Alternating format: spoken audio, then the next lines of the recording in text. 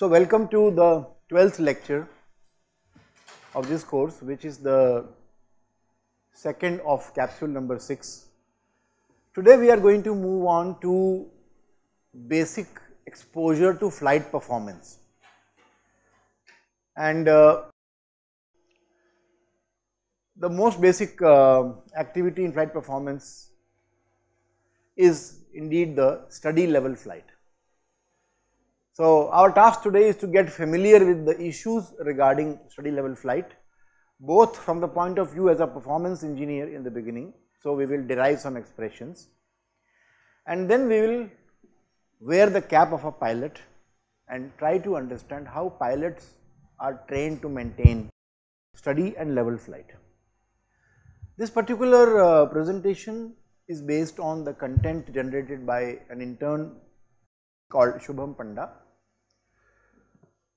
First, let us get an idea about what exactly is study and level flight. There are two words here, study and level.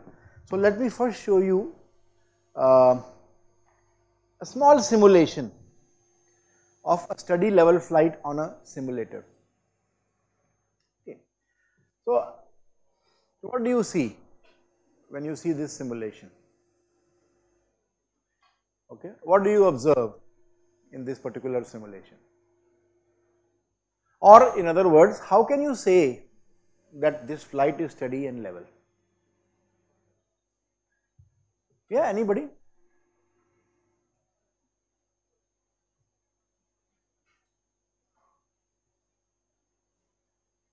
Well, you have in front of you a simulation. What do you observe? Yes. So the rate of the flight over there is not climbing and it's maintaining the same level. So So you said there something about rate of climb rate of climb being 0 and what else? And I think it is moving at constant velocity. Constant speed. Right. So what about the altitude? Remains constant. So study level flight is when you are operating at a constant speed at a fixed altitude. But whatever be the situation, whenever the aircraft is flying, there are a few forces acting on it. So today we will start by looking at the components of the forces acting on the aircraft in a study level flight. So as you can see, let us assume there is an aircraft. Now in this animation or in this figure, I have shown purposely the aircraft at a very high angle. Normally aircraft do not fly at such high angles in study level flight. Okay. But this is just for the purpose of illustration. So you have an aircraft which is flying, and we assume that the flight is steady and level. So there is a center of gravity of the aircraft which we assume is at the point shown in the figure. So that is the point at which the net weight of the aircraft will be acting vertically downwards. The aircraft does not go on a horizontal flight path, it goes along a particular flight path which is at an angle theta with the horizontal. So that is the flight path angle. In other words, the aircraft is going to move horizontally but along that particular line. Now in this case it is not necessarily in steady level flight, this is in general. Okay. So in general the aircraft is going along a path where the angle is theta. So there will be a lift force acting which will be perpendicular to the flight path. Okay. But there is an angle called as the angle of attack, which is the angle between the flight path and the chord line of the aircraft or the main reference line of the aircraft. That angle is alpha. Okay. There is also drag acting on the aircraft, which is along the flight path, and there is also the thrust force acting on the aircraft, which in general is at some angle alpha t compared to the flight path. Is there any other force acting on this aircraft? That is all, the 4 forces which act on it. Let us look at now the equilibrium of these forces in steady flight. So, the same picture I am reproducing here. So, if you resolve the forces along the flight path, then you can get the thrust into cos times the angle of mounting of the engine minus weight times sin theta. These are going to be equal or minus the drag force will be equal to 0.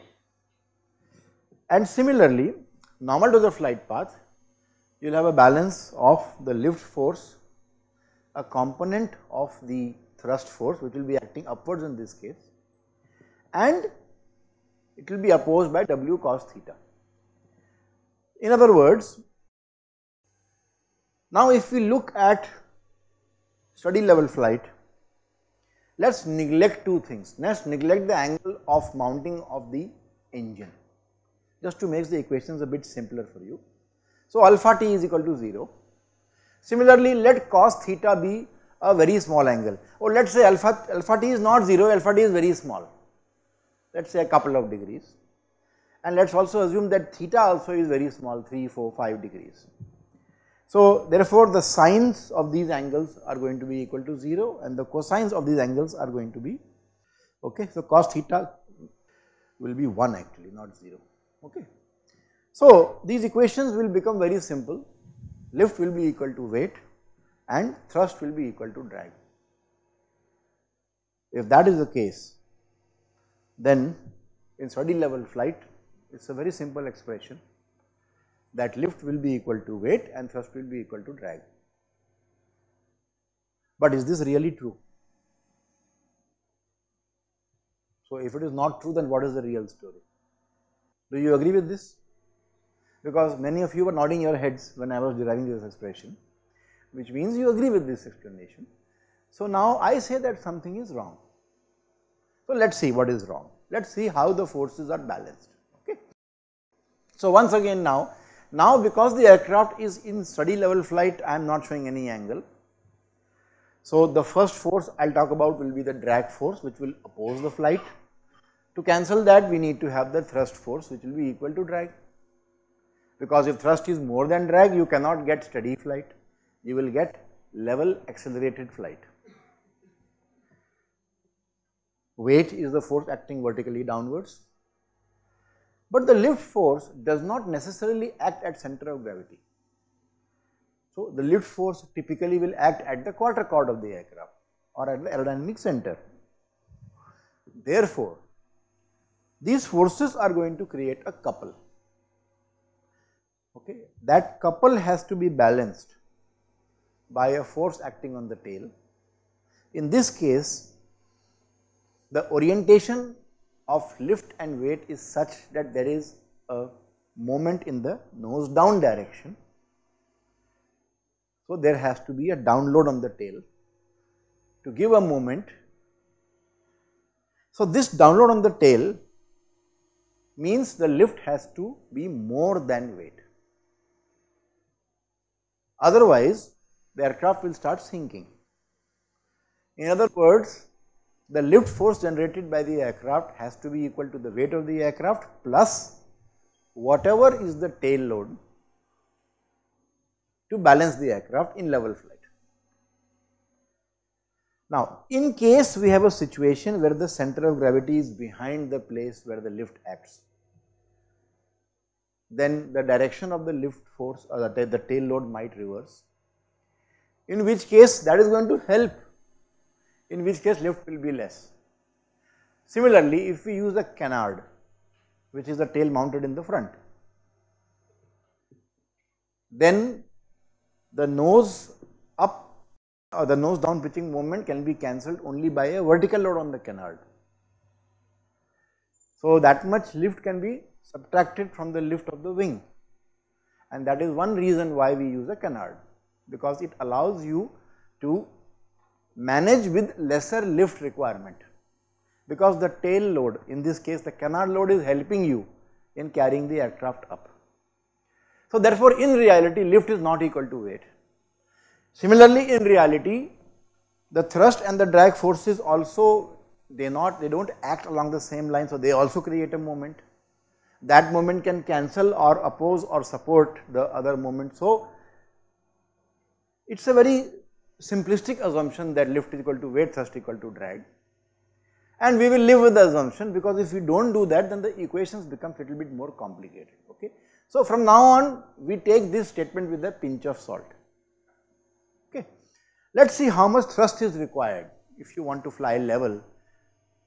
The answer is simple, it is equal to the drag that is created. So, the drag that is created is equal to the dynamic pressure half rho v square or q times s, wing reference area, times the drag coefficient CD, and the lift equal to weight ignoring the tail load is equal to QSCL. Q is again half rho v square dynamic pressure. So, with this you can easily get an expression that the thrust required will be nothing but the L by D of the aircraft during the level flight divided by the weight of the aircraft. So, you get a very simple logical understanding. If you want to fly at a particular speed, at a particular altitude, which means dynamic pressure is fixed,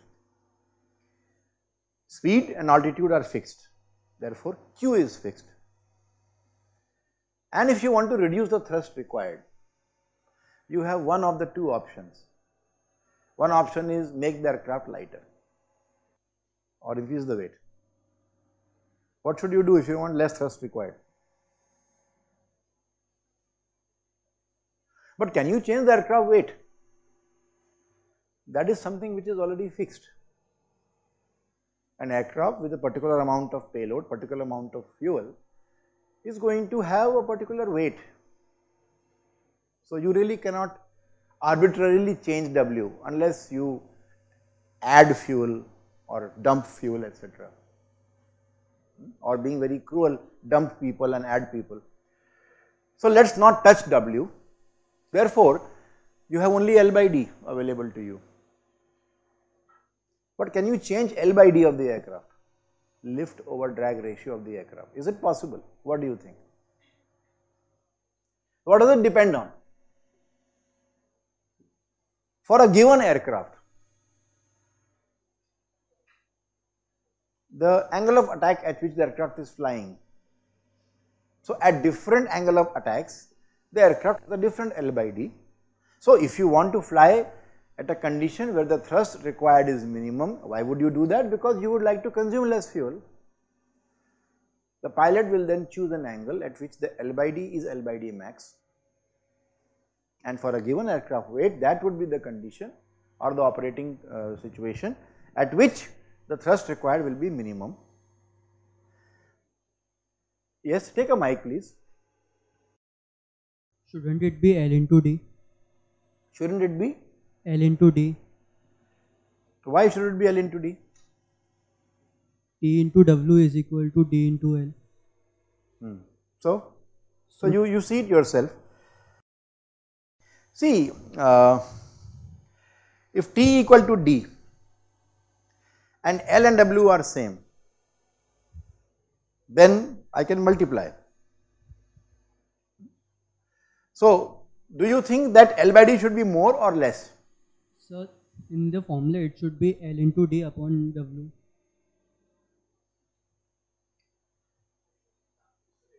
You are right, there is a mistake in the formula, correct. I did not realize there is a mistake in the formula. So, this formula we will correct, okay. So, basically it will be the other way around, 1 by L by D. So, when L by D is more, T required is less, okay. Yeah, so whether you say, you depends on where you take it. So, I want L to bring in L by D because L by D is more important. So, as the L by D increases, the thrust required is going to reduce, okay, right. So, in an attempt to reduce the thrust required in flight, one way is to reduce the drag, and aspect ratio is one parameter of the aircraft which allows us to reduce the induced drag. So, if you increase the aspect ratio, such as in this particular aircraft, it has a very high aspect ratio of 12.8, the L by D increases and hence the thrust required reduces. Okay. Let us compare the level flight of a jet engine aircraft such as the one shown versus that of a piston engine aircraft. So, first let us have a look at the two. Is there any difference visible in the way they fly? Let us see. So, here is a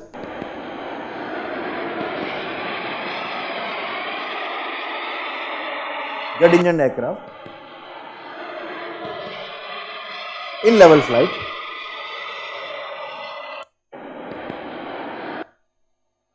and here is a piston engine aircraft.